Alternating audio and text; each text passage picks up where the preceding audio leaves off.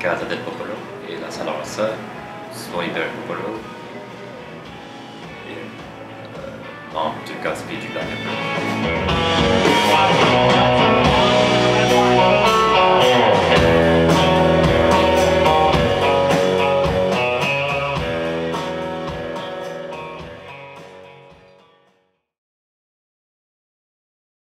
We play it acoustic, man, the beat never stop. We made the coin, take the money, spend for that cream, cause cream. On a commencé la salle en 2000. Ma femme est cuisinière, je suis musicien. En ce temps-là, il n'y avait pas beaucoup de locales à Montréal où les musiciens pouvaient jouer sans payer un frais de location, ou en termes de technicien ou en termes de location de la salle même. Alors, on voulait avoir un venue, café, végétarien, stylisé qu'on avait. En 2000, il n'y avait pas de salle qui avait la musique expérimentale, comme tu peux l'appeler, whatever, musique, pas de musique pop, pas de musique rock. Dans ce temps-là, il y avait juste des salles qui présentaient la musique rock et pop. Alors nous, on voulait juste avoir une place qui était ouverte à tout le monde, pas juste la musique expérimentale, pas juste la musique étrange, mais avec tout le monde, mais vraiment de donner une salle pour les gens qui jouent la musique, les styles moins populaires.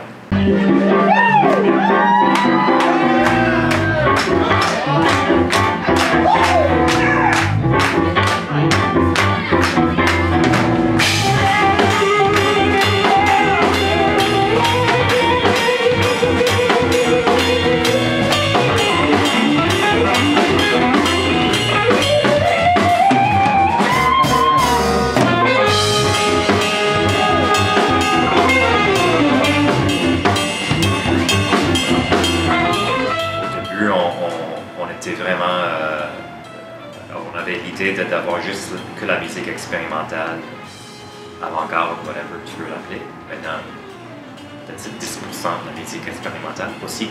Maintenant, dans 2015, la musique que les gens pensent que c'est expérimental, c'est moins expérimental, mais en même temps, la musique que 15 années passées, c'était expérimentale, où personne ne voulait l'entendre, ils sont plus populaires maintenant. C'est un peu intéressant maintenant que les gens sont plus ouverts à différents styles de musique. Dans le début, il y avait un peu d'identité musicale parce que c'était moi qui choisissais la musique, qui choisissais les gens, les groupes qui jouaient ici. Maintenant, c'est plus comme ça. Maintenant, il y a un autre programmateur qui programme la musique. Mais avant, quand on choisissait nous-mêmes la musique maintenant, ça devient plus ouvert à n'importe qui, n'importe whatever. Mais ça peut pas être raciste, ça peut pas être sexiste, ça peut pas être contre les personnes.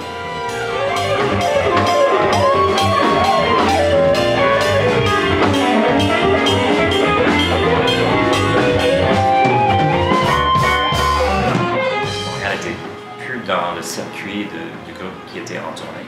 Il sautait toujours Montréal, il faisait New York, Boston, et puis il allait directement à Toronto, il y avait peut-être un journée libre. Il venait plus à Montréal. Montréal était connu comme une ville de troisième rang. Alors, moi, c'était vraiment pas une bonne chose et je voulais changer ça. En 2002, 2003, 2004, c'était les années que Montréal a commencé à être vu comme la ville plus intéressante au monde. Alors, il y avait beaucoup de gens qui commençaient à venir à Montréal, qui venaient à Montréal pour jouer la musique. Il y avait un grand... C'était un peu fou, je trouvais. Maintenant, les choses ont tombé dans l'autre direction, je trouve, un petit peu.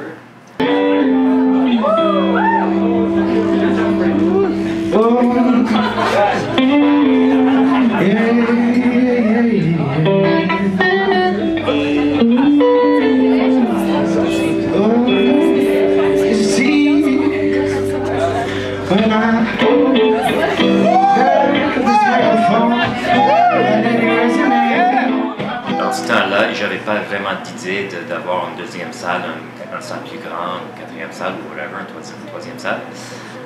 Mais on voulait avoir des groupes l'extérieur de Montréal, de les faire venir ici à Montréal. Il y avait un groupe Arab Strap qui faisait la même chose, il ne voulait pas venir à Montréal. Alors j'ai appelé l'agent, j'ai dit écoute, je pense que c'est une bonne chose s'ils viennent ici à Montréal. Il m'a dit que c'est pas possible, votre ville n'est pas une ville intéressante pour nous. Alors j'ai eu une discussion avec lui pour une heure. Finalement, je l'ai convaincu. Lui a appelé le groupe a dit OK. Alors on a fait ce show-là ici à la Casa, on a mis les billets en vente. Après 24 heures, les 100 billets ont été vendus. Alors, tout le monde a commencé à crier, il disait que c'était pas correct qu'un groupe comme Arab Strap jouait à la Casa del Popolo, qu'il devait jouer dans une salle plus grande.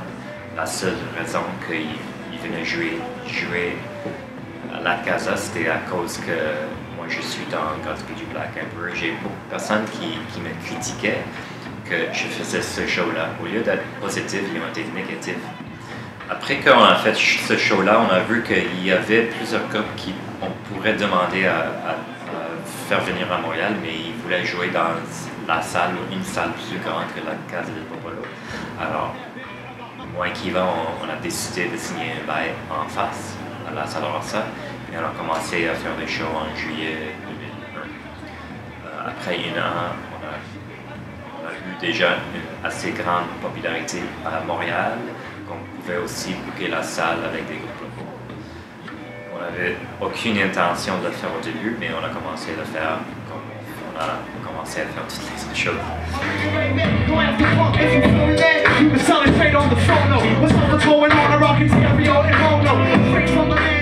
À cause qu'on avait une salle plus grande, on devait ouvrir le booking, la programmation de groupes d'autres styles de musique. La salle Rossa, au début, c'était pas une salle juste pour la musique expérimentale, c'était une salle pour n'importe quoi, n'importe qui.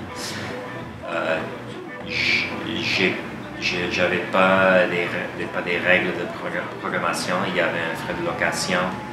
Si les gens voulaient louer la salle, j'ai loué la salle. Il n'y avait pas cette idée que c'est juste pour la musique expérimentale. Alors, au début, la salle Rossa, c'était conçu comme ça.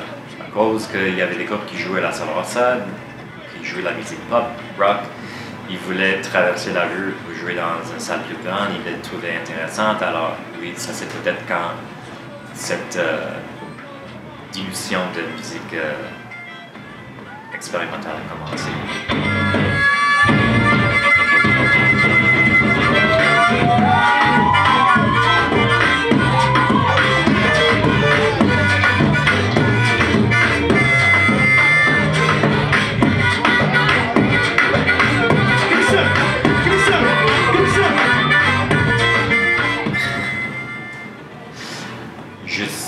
Je deviens plus âgé, alors je deviens plus fatigué. L'énergie que j'avais 15 années passées, c'est sûr que je n'ai plus la même énergie. C'est pas vraiment moi qui dois continuer à avoir cette énergie, au moins que les gens qui gèrent les salles, les gens qui travaillent dans les salles ont cette énergie-là. Ça, c'est sûr quelque chose qui est très important. Personnellement, je suis content de ce qu'on a. C'est pas que moi, personnellement, j'ai pas besoin d'autres choses. Mais c'est sûr qu'à Montréal, on a besoin des salles. Alors, si moi je trouve des autres salles qui sont, ou des autres endroits qui pourraient être des salles pour la musique, je vais essayer de les commencer. Ça, c'est sûr. Au moins, je pourrais trouver des autres gens, des autres partenaires qui sont intéressantes pour moi aussi. Commencer cette salle.